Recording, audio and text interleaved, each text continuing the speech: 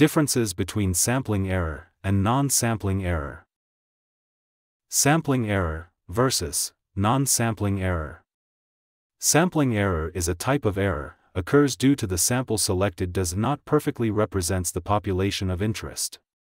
Whereas, an error occurs due to sources other than sampling, while conducting survey activities is known as non-sampling error. The purpose of sampling error is to indicate the level of confidence that can be placed in results can vary.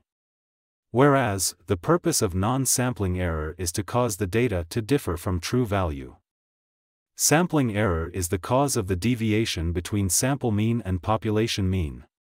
Whereas, non-sampling error is the cause of the deficiency and analysis of data.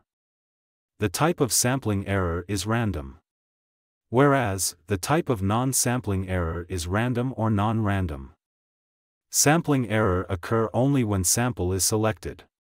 Whereas, non-sampling error occur in sample, survey and census. Possibility of error reduced with the increase in sample size in sampling error.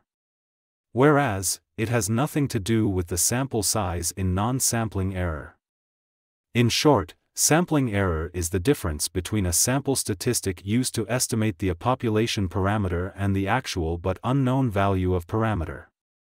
This error occurs when a sample shows the whole population of data is not selected by analyst, whereas non-sampling error refers to the error that arises from the results of data collection which causes the data to differ from true values.